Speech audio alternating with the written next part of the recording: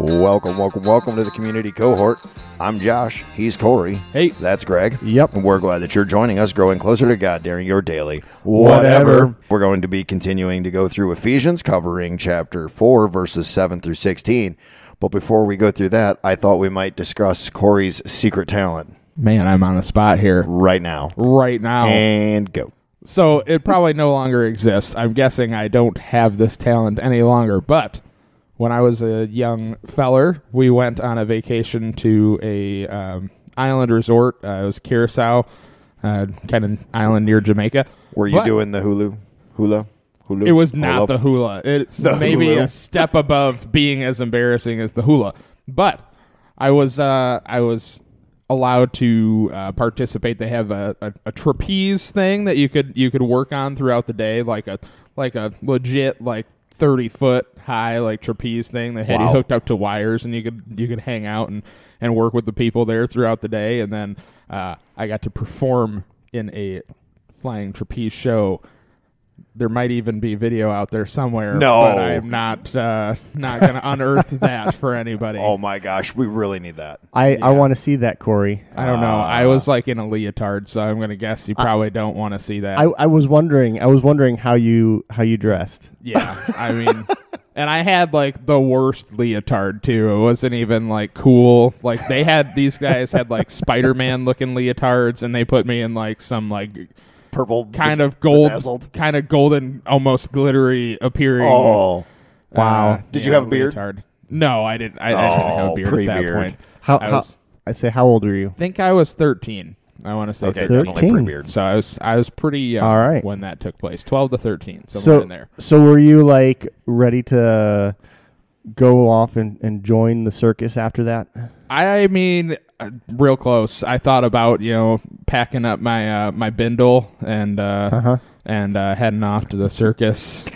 That was in my plans, but were you being thrown or being caught or just swinging? Well, so a lot of it you hook your legs on the bar there, and then you get caught by the person on the next bar over. So I learned, I think the trick that I learned was called the bird's nest, and so you had to kind of contort your body, get your hands and your arms up, and it's almost like a back bend, but while you're in the air, and then release and get caught by the guy. It was pretty impressive, I'll say.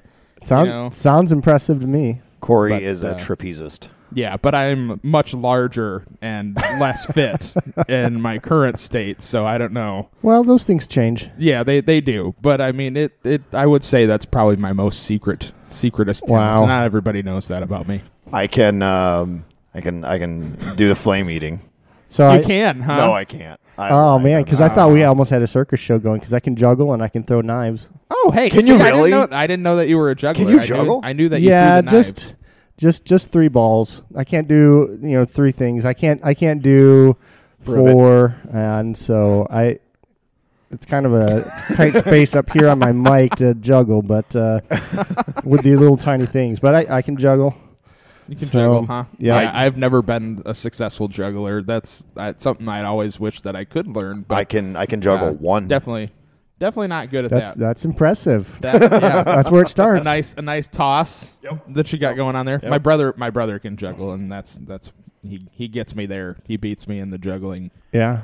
Well, we do. We almost have a circus act going on. We'll just rig up some we trapeze do have up the clown in over there, maybe. Oh, the clown. Josh is the funny one, The for jester. sure. Or maybe a ringleader. I could see you as a ringleader. There you go. Oh, I would look fantastic in a top hat. Yeah, I mean, you would for sure. Go back to the mustache, Oh, just yes, the mustache, 100%. and the top hat would be. now super. if we can just round up some animals and I've got a herd of children at home. I'm sure that would probably It would be really impressive if you could get them to sit still. And now you can watch my children be quiet. I was going to say, I don't really have a lot of secret talents, but I can eat popcorn like nobody's business, so I could be the spectator out there. the spectator. Oh man! Wow. Josh is a master popcorn eater. I could heckle probably from the stand. Go faster. That would be an interesting thing, trying to put together a circus act. I don't know that I want to do it, but surprisingly, I think that it could actually be done. Yeah, I mean, a very, very unenjoyable, not super entertaining circus. That's probably why it would be entertaining. That's true. People would probably be throwing cabbages and tomatoes if I were to guess. Yeah, I heard free food, so count me in. That does sound like a salad, which I also don't care for, and that's why I couldn't be a trapeze artist anymore. Oh man. Well, maybe we should move. Maybe we should move on. That's a great idea. Yeah. Yep. So why don't I pray, and then we'll head into our reading our scripture passage today. But Father, we thank you for today, and we thank you for the laughs that we've had already this morning, and this time that we get to hang out together and look at your word. And Lord, we ask that you would be glorified in this conversation, and we ask, Father, that you would Lord, just speak to us, and for those that are listening, Lord, that you would speak to them as well in the midst of this time and through your word. Father, we ask these things in your name. Amen. All right. We are going to be going through Ephesians chapter 4, 7 through 16 this morning. I'm going to go ahead and read that for us now. Now grace was given to each one of us according to the measure of Christ's gift. For it says, when he ascended on high, he took the captives captive, he gave gifts to people. But what does he ascended mean, except that he also descended to the lower parts of earth? The one who descended is also the one who ascended far above all the heavens to fill all things. And he himself gave some to be apostles, some prophets, some evangelists, some pastors and teachers, to equip the saints for the work of ministry, to build up the body of Christ, until we all reach unity in the faith and in the knowledge of God's Son, growing into maturity with a stature measured by Christ's fullness. Then we will no longer be little children, tossed by the waves and blown around by every wind of teaching, by human cunning, with cleverness in the techniques of deceit.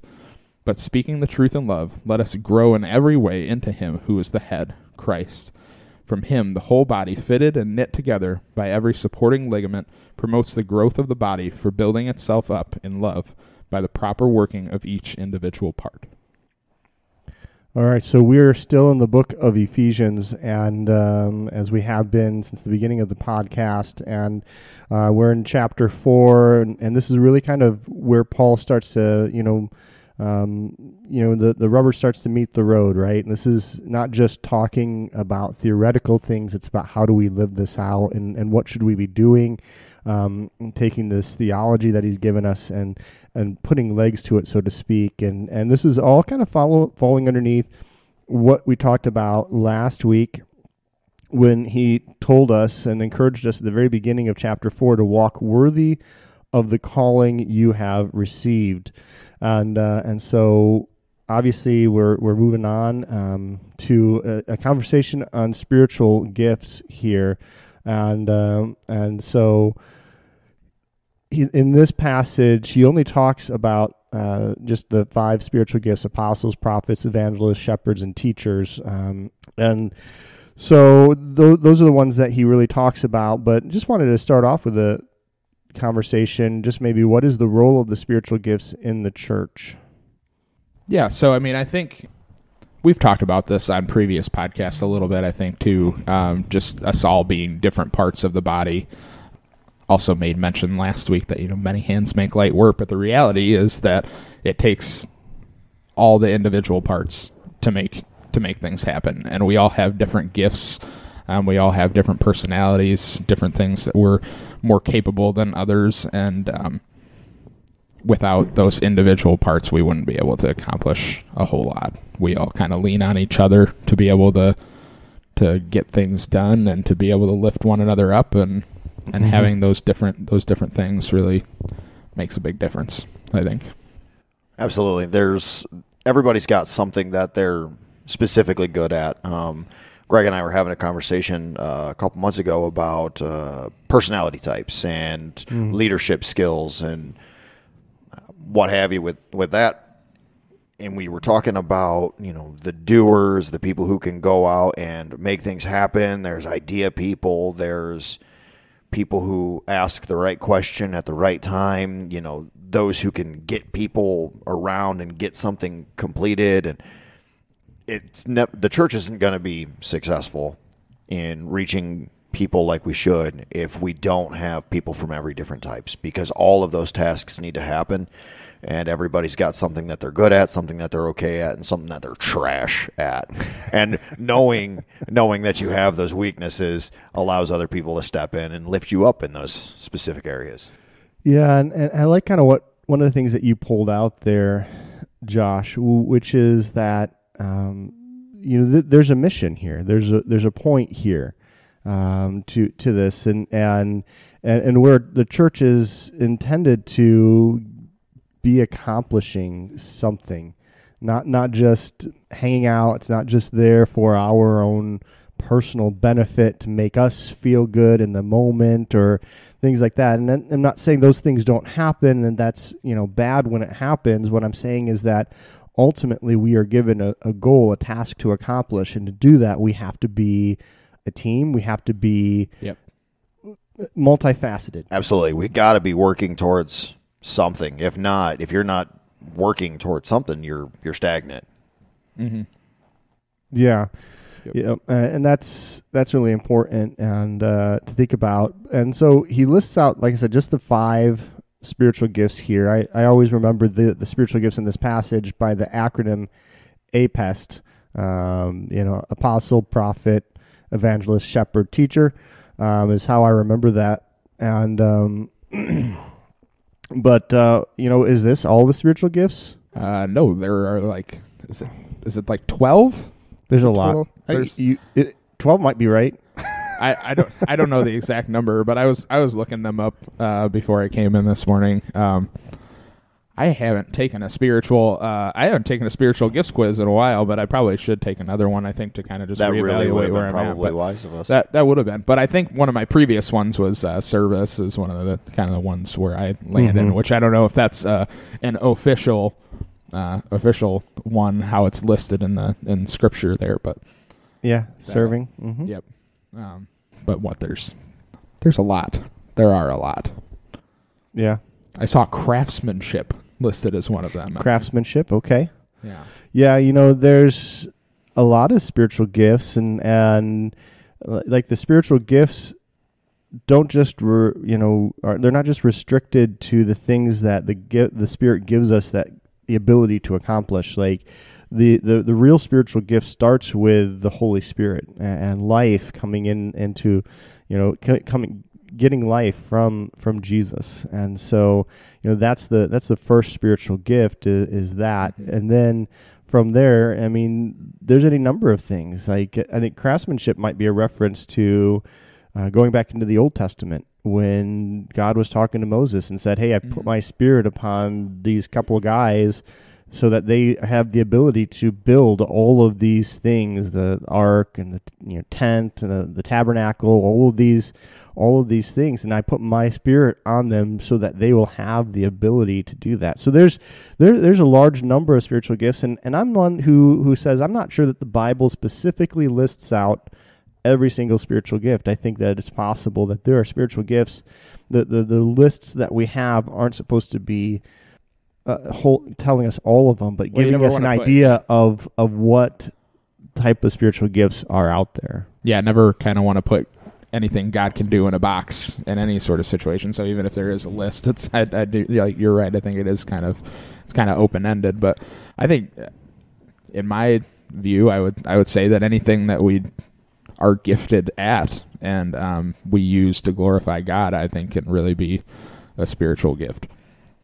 God blesses us with certain talents and abilities, and if we're using those for Him, that can be definitely a gift of the Spirit. Yeah. I was looking at verse 13, and verse 13 tells us, until we all reach unity in the faith and in the knowledge of God's Son, growing into maturity with a stature measured by Christ's fullness. Do you have any idea what he's talking about, us growing into maturity with a stature measured by Christ's fullness? Is that when hair starts to come in your armpits? That might be a different time. Oh, jeez, Josh. I appreciate that. That's why you'd be the clown in our circus. I also just noticed that you have the red microphone cover, and when you get your face down close, Josh is looking a little bit clownish there. I think we were talking about maturity, Corey. Right. We were trying to talk about. Yeah. Well, some levity goes a long way sometimes. So there's parts in the Bible that talk about when we were children, we were, drinking spiritual milk. Mm-hmm. And then when we grew up, it became time to eat meat. Consume solid food. Yes, eat solid food. Yeah. And it kind of, for me, it kind of echoes that specific passage. Mm-hmm. When we were growing into maturity with stature measured by Christ's fullness, it really is that he is our measuring stick. That's our goal, is to be Christ-like. And so anything that we can do to progress towards that is the goal. Yeah.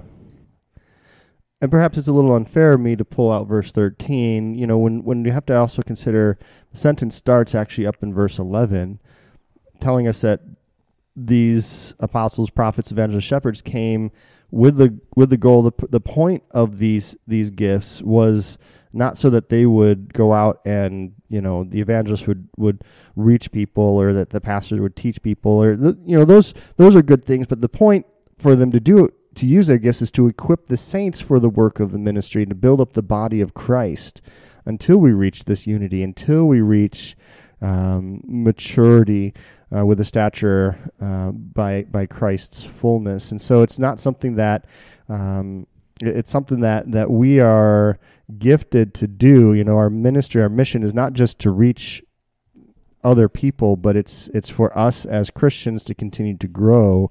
And I think what you're talking about there, Josh, with growing from, hey, I'm drinking spiritual milk, to I'm ready to start, eating solid food, which is what God desires for us, is true. So we're looking at these spiritual gifts, and we're looking at how he pulls us together and unites us. But what do I need to have these spiritual gifts for in my personal life? And what does that mean for me as a person, the fact that I have a spiritual gift? Because this passage makes it seem like there's only 5 and there's only a handful of people who get it. But the reality is we all have spiritual gifts. We've all been gifted. So how does that kind of impact us personally?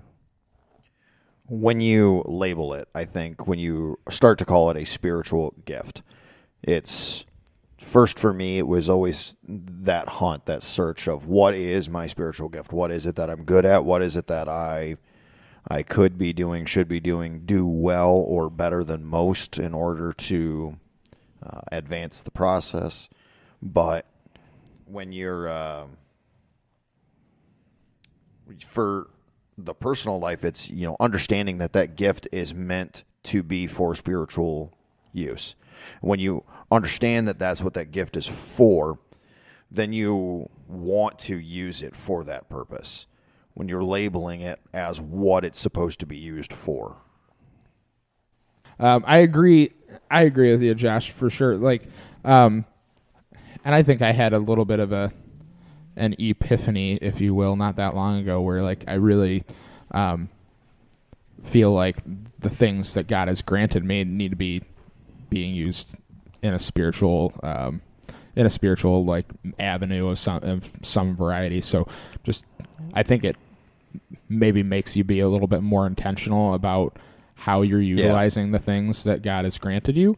And so I think that makes a big difference in your personal life. And I think it just makes you more intentional about your relationship with God too.